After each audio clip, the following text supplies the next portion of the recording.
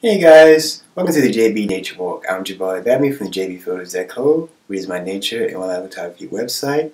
And today I'm doing a book review on Animals Speak by Ted Andrews. You can buy this book on Amazon.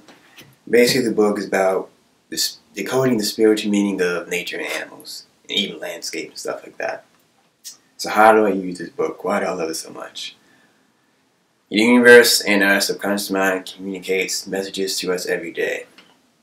And it also communicates the messages to us through numbers, nature, just events that happen in our life, even through events. So, I'm going to give you an example. So a couple of nights ago, I had a dream about a skunk. And I'm probably going to read the page up for you guys. So the skunk is about assertiveness, sensuality, sense of smell, and stuff like that, and self-assuredness.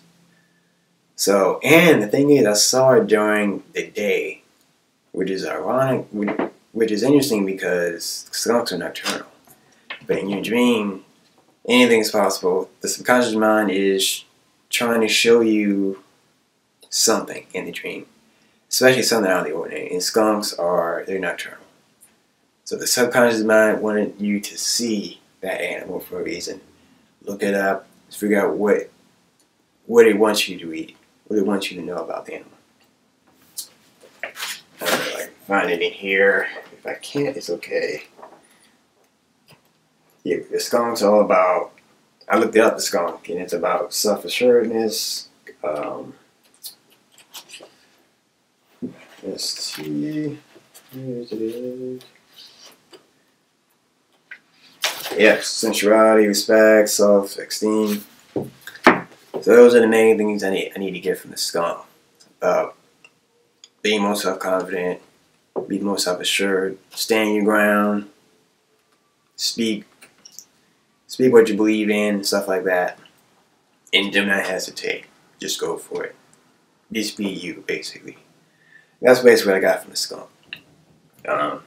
Yep, so just 2 nights ago I looked it up. So, oh, okay, that's what the skunk was trying to tell me. And I saw it in the day, so I know the subconscious mind was telling me to look up the skunk for that reason.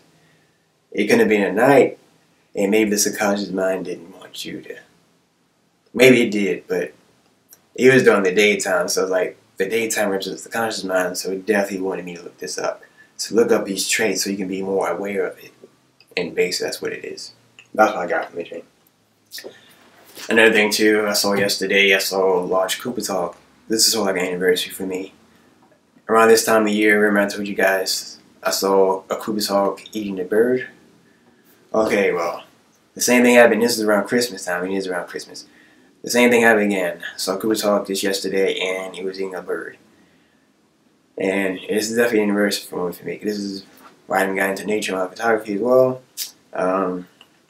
So basically, the message I got from the hawk yesterday is that take advantage of opportunities. Don't overlook anything. And it's cold outside. It was cold. So when these times are tough and lean, take advantage of opportunities. That's what I mainly got from the Cooper's Hawk. And they're shy birds. Well, shy or not, guys, take advantage of opportunities. That's going to serve your purpose. And that's mainly what I got from the Cooper's Hawk yesterday. Just take advantage of it. You can be shy or not.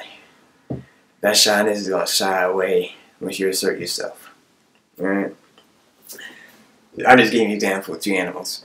So it talks about landscapes, like I said, all the animals, insects, reptiles, amphibians, bird mammals, all that good stuff. It even talks about the color meanings, spiritual meanings of that. The elements, directions, let's say from west, and the elements, it could be like trees and plants and stuff like that. Feather magic. I don't know if I can find all this stuff in here, guys. It's a really detailed book. But yes, symbolic of trees and flowers, stuff like that. There's a whole bunch of stuff in here. And so one of the main message I want to express about why I love this book is actually there's one question I want to ask you guys. So what is your favorite animal totem. Like, what's your favorite animal totem? And what animal are you scared of? So that being said, look up both of them. Yeah, they're both important. The animal you're scared of, look it up. Look it up what emotions are triggered by that animal. I mean, look up the emotions that the animal is triggering inside you. Like, why is it causing you this fear? Look up those traits and figure out how can I repress those traits. Like, why is it bringing this up to me? And I did this one time. I looked up the wasp I'm scared of. So looked it up, and we actually got a lot in common. The animal that I'm scared of, we have a lot in common. They do not like authority figures. They hate that. I don't like it either. I don't like authority figures at all. Those are the main things. And the main thing I got from the wasp is you do not have to like the authority figure or whatever you don't like, but you gotta tolerate them. And I've been telling myself that for years. And it's something you gotta buy. You don't have to like them, but you have to tolerate them. That's one of the main messages I got from the wasp. And of course the wasp is doing his own thing, of course, but he has to deal with things he doesn't want to deal with. And that's one of the main things I got from the wasp. So if I didn't read that, then I look at the wasp differently now. It's like the wasp isn't so bad anymore.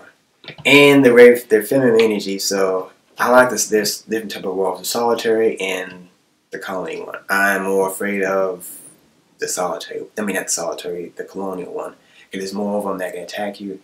But it's not really about they can attack you, but I'm thinking there's a lot of, since they represent feminine energy, I've always been afraid of a lot of criticism from women. Most women. Solitary is not that. I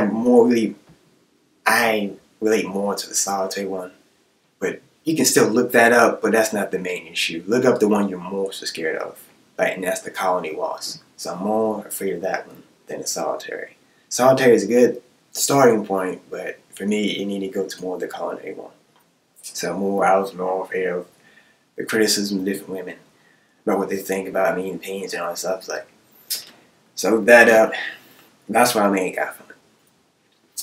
So I learned some stuff from the wasps, and that's the main thing. You know, I learned the most interesting part. I learned we have more in common than we think. So look up those traits, your shadow side, the things you're scared of, and see how you can relate to that. And what can you do to unsuppress those emotions and get to the deep dive of why those emotions are popping up. And then the emotions would just go away, basically. They just flow, or not go away, but transform themselves into a positive form of energy. Another thing to look up the animal totem, spirit animal. So animal totem is the animal that's going to be there with you for life. Spirit animal is there temporarily, but spirit animals can become your animal totem if you allow them to. If you just want to continue, you're just so drawn to the animal for some reason. You know, it's your first time seeing it, and you just been studying for years, and it then becomes your animal totem. Because why not? At that point, it is. Just look up why you're drawn to this animal. What are traits you can work on in yourself, and then go from there, guys. Like, I love hawks. They're all about awareness, assertiveness, masculine energy. This stuff like that. Just be more alert about your surroundings and what you're doing. That's what I mainly got from the hawk. And it's been there for me. Been there with me for years. And it's definitely one of my animal totems. So look up your positive traits and your negative traits. Shadow, totem, negative traits, animal totem, positive traits. Even if they both encompass all of that. So that's the main question you ask you guys. What are your animal totems, spirit animals, and what are your shadow animal totems? Look into that. And read this book, of course. Yeah, this book is really detailed. I love Decoding Nature Animal. This is how I actually got into Decoding Nature Animals, through reading this book. And you can buy this book on Amazon. Animal Speak by Ted Andrews. I'll put the links in the description. And I have something else to show you guys. This is my own book, my first book, and I'll put the links in the description. It's called Nature Inspiration by me. It has my pictures I've been photographing over the years. They're all in this book. And my mom did the quotes. So it's a nice coffee table book. So I got my picture on the left. Actually, I don't even know. Let me flip in here. Yeah, the pictures are, so you got the picture on top, quotes in the bottom. It's a nice inspirational quote. My mom did a good job with quotes, so definitely buy my book on Amazon and my website, but I'll put the links in the description. This is my first book, and this is my favorite book that I've written. So, yeah. Alright guys, so thank you for tuning in to JB Nature Walk. I'll be posting every Thursday at 2 o'clock. What else I wanted to say? Like, comment, share, subscribe, and hit the notification bell. So I'm Jabbar Belly from JB Photos Echo with my Nation Live Photography website. And I will see you guys next Thursday at 2 o'clock. Have a good day.